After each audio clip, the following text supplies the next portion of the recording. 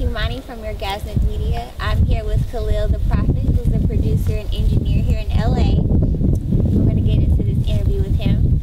So how did you get into producing and engineering? Pretty much, I started off recording my brother. Because me and my brother, we were rapping or whatever. And he still rapped though. I don't rap no more. I just produce and engineer. But he rapped, so I was recording him in my garage. I had built a studio because we was doing it for like a year or whatever, but we didn't have nowhere to record or nothing. We was just recording at different studios. But I was like, why are we paying for other studios when we could just like make our own type shit? You feel me? So yeah, I did that, and then pretty much I started meeting other people who rapped and shit, and like I was recording other homies, and we all started just rapping. And I was engineering, so it was cool, and yeah, that's pretty much how I started engineering. And then producing, it came along with engineering because we needed beats.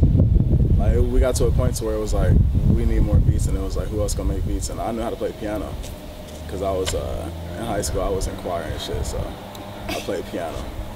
That's dope. You were in choir. Yeah. Okay, so you can like kind of. Yeah.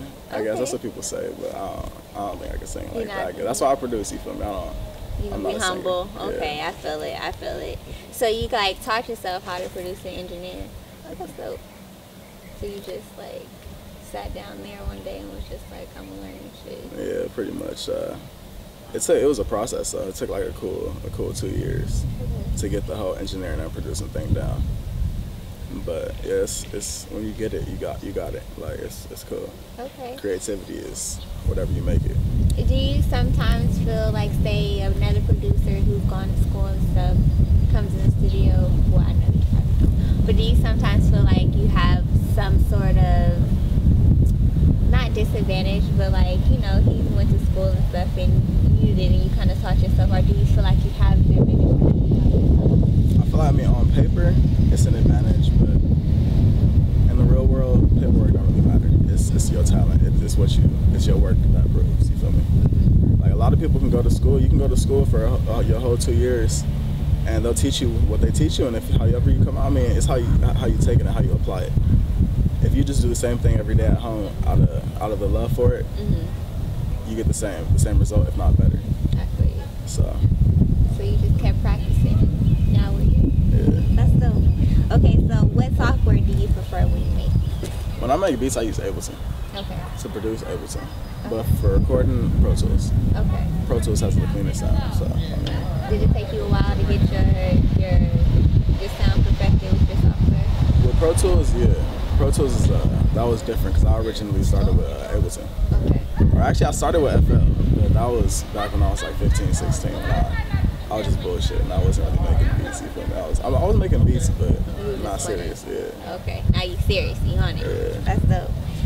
You have to be on it because you recently posted a pic of you and Casey Veggies in the studio. So, do we have to wait, or like, what can we expect? Are you not trying to spill the beans? Is it top secret? What's up? We got something coming. Okay. But So you gotta wait on it. we just need to be patient. Yeah. Okay. Just gotta wait on it. I mean, that's fine. We'll be patient.